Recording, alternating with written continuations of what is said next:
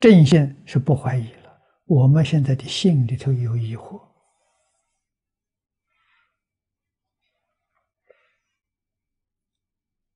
日常生活当中，面对着内外的境界，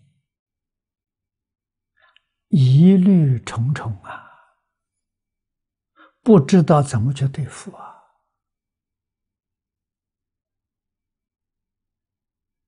求佛菩萨指教，求鬼神指教那么这些举动不都是不信吗？如果正信了，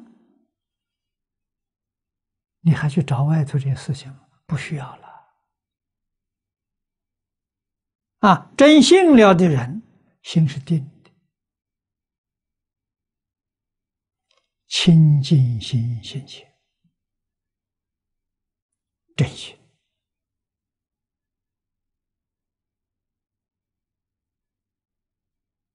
一点怀疑都没有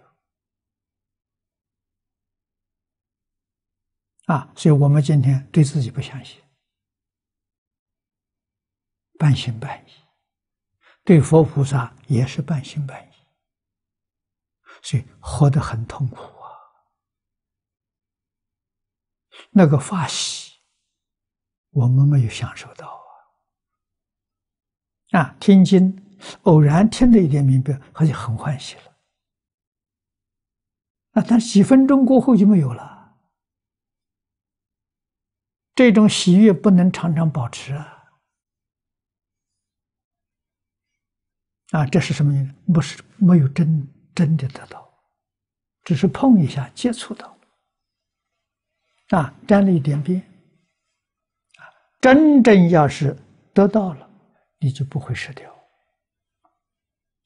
真是常生欢喜心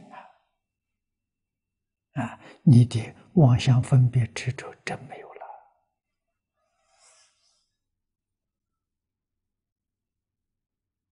在你日常生活中能看见。为什么过去什么都计较，斤斤计较现在呢不计较了，很随和了。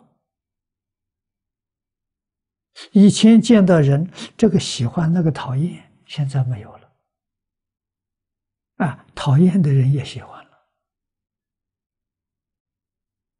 他就变了，境界就变了心态、言语、动作全变了这逐渐呢，跟佛菩萨接近了